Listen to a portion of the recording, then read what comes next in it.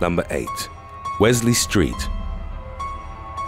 On September the 18th of 2019, 20-year-old Keely Bunker, along with a close female friend and her childhood friend, 20-year-old Wesley Street, were partying at a nightclub in Birmingham, England. When the night ended, Bunker's friend asked her if she wanted to sleep over at her house, but she declined, reassuring her that Street would walk her home safely, as they lived close to each other. However, in the days that followed, Bunker's family reported that she never got home, and that they tried reaching her on her phone, but she wasn't answering. On September the 24th, the authorities, along with Bunker's family and friends, launched a search for her. Within a few hours, her uncle Jason Brown found her dead body lying face down in a woodland pool of water in Wigginton Park, Tamworth. Street was the last person to have seen Bunker alive, so he was called in for questioning. He had told her friends and family that he had walked the young woman up to a telephone box near her home and maintained she was alive when they separated. However, after checking CCTV, police found his story to have been a fabrication. After being confronted with the evidence, Street alleged that he and Bunker had started flirting with each other during their walk and that they'd engaged in intercourse in Wigginton Park. He then admitted to having strangled her during the act, accidentally killing her. During the investigations, Street changed his story several times. The police ultimately concluded that he'd abused and murdered Keely Bunker before trying to hide her body with vegetation. He was sentenced to life in prison in August 2020 after also being found guilty of a series of other assaults dating back to 2015. Number 7. Sydney Cole.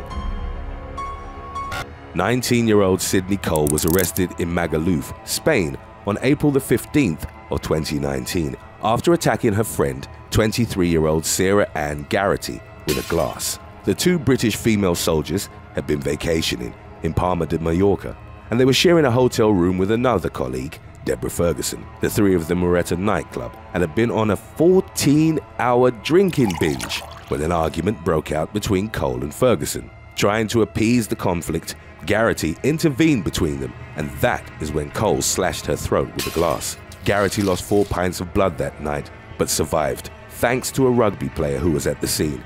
He helped contain the bleeding until the paramedics arrived and took her to the nearest hospital.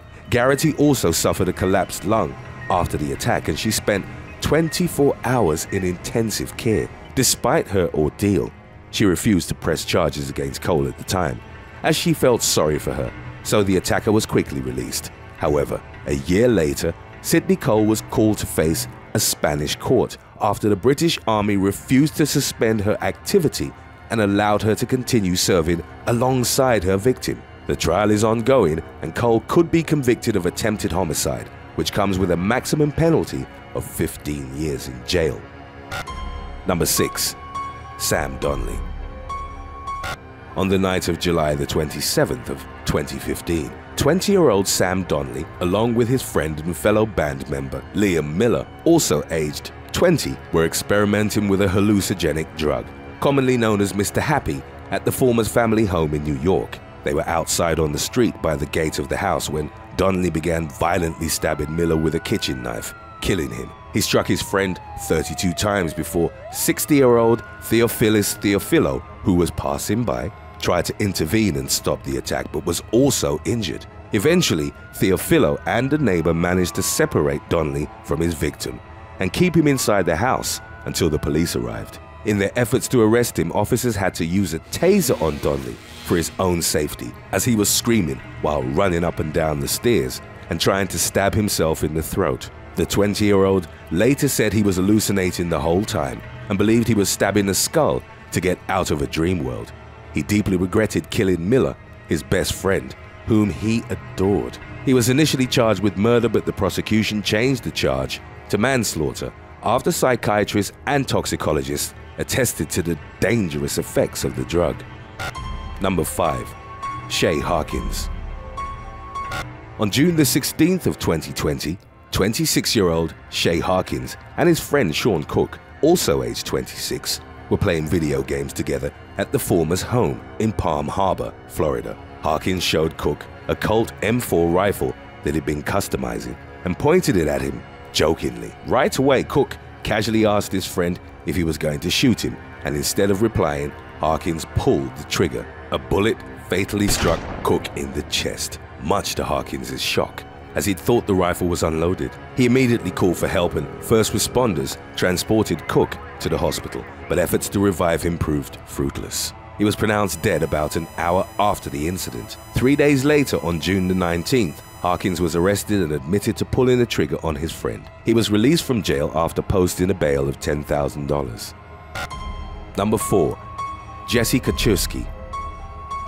On October the 3rd of 2018, 37-year-old Jesse Kaczewski called 911 to report her friend was unconscious and not breathing at her home in Wisconsin. The authorities didn't release the second woman's name. At the scene, police found her lying on a recliner with crushed medication on her chest and on a plate nearby. As investigators suspected an overdose, Kaczewski told them her friend had been having thoughts of self-harm because she was ill and sick of being sick. Kaczewski also stated that she'd been acting unusual since her last hospital visit. The friend had allegedly told her where important documents were located in the house and that she didn't want her cats to be put in a nursing home. Police didn't take into account the possibility of murder until weeks later, when the toxicology results came in. The autopsy revealed a fatal amount of tetrahydrozoline, an active ingredient in eye drops, in the deceased woman's blood. After determining such a high quantity couldn't have been taken in solely through her eyes, police began investigating her death as a homicide. During the interviews, her relatives and friends told the police that they doubted she had been planning to take her own life. Additionally, her family expressed concerns as to why the woman would have instructed Kaczewski about all her possessions and not her closest relatives. In July of 2019, Kaczewski was arrested as a murder suspect. When confronted with the autopsy results, she claimed that her friend was always buying eye drops in bulk and drinking them with vodka. At first, she denied having any involvement in the woman's death. However, she later changed her story and stated that a friend had asked her for a water bottle in which she'd previously mixed 6 bottles of eye drop solution. Kaczewski thus admitted assisting her in committing suicide but denied killing her and subsequently staging the scene. During the investigation, the authorities also discovered Kaczewski had transferred more than $290,000 of her friend's money into her account and that she was in control of her estate. According to the most recent updates on the case, she was charged with first-degree intentional homicide and 2 counts of theft, with bail set at $1 million. Number 3. Alexander Thompson. In the evening of August the 26th of 2016, 33-year-old Alexander Thompson and his friend Thomas Hume, aged 23, were sharing a taxi on the streets of London, England. Thompson had been celebrating and drinking with work colleagues, and at some point during the night, Hume joined him. They eventually got an Uber together to go to a house party in Clapham. As the car sat at traffic lights, Hume noticed Thompson had put his feet up between the seats and removed one of his shoes, throwing it out the window as a prank. In response, Thompson punched his friend once in the head. The strike didn't leave a bruise, but it twisted Hume's head around. When the car stopped, he stepped out and appeared to be fine at first. But soon after, he collapsed on the ground. He was taken to the hospital where he died the next day after suffering a brain hemorrhage. Thompson pleaded guilty to manslaughter and was sentenced to 3 years in jail. Number 2. Bob Tang. In May of 2017, 51-year-old California man Bob Tang was told by his wife that she wanted a divorce. Tang, however, had been suspecting her of having an affair with his best friend, San Francisco Uber driver Piseth Chahay. On May the 14th, Chahay left his home telling his wife, Ratana Kim, that he was going to meet Tang. The conversation marked the last time that Kim and their 2 children saw him alive. Chahay's family declared him missing, and months later, police were called to a warehouse in Hayward, California, where a dog unit had discovered body parts stuffed in garbage bags. The DNA samples matched Chahay's, making Tang the main suspect, as he had been working at the warehouse for over 20 years. He was called to a police interview on May the 24th, which he agreed to attend, but he never did. His car was later found parked at San Francisco International Airport. It's believed that he fled to Cambodia, as the US does not have any extradition treaty with that country. It would thus be possible for him to evade being brought to justice even if found. The FBI offered a reward of $10,000 for information leading to his arrest. Because of the gruesome nature of the murder, the media compared Tang to fictional serial killer Dexter. Number 1. Rosalba Grimm. On August 27th of 2020, 24-year-old Flavia Godinho Mafra left her home in Canalinha, southern Brazil, to attend what she'd been led to believe would be her baby shower. She was 36 weeks pregnant, and her old school friend, Rosalba Grimm, had offered to throw her a party. On the day of the event, Grimm and her husband, Zulmer Schiestel, offered to give Godinho Mafra a lift and drove her to an abandoned pottery yard where none of the guests she'd been expecting were present. Grimm then took a brick and hit Godinho Mafra in the head, knocking her unconscious. She then proceeded to cut up her abdomen with a blade in order to take the unborn child out. After extracting the baby, Grimm and Schiestel abandoned the woman's body and took the child to a local hospital, claiming it was their own and that Grimm had just given birth. However, medical staff found the woman had none of the physical signs typical of her condition and discovered the baby had cuts on her back, so they alerted the police. Grimm and Schiestel were arrested at the scene.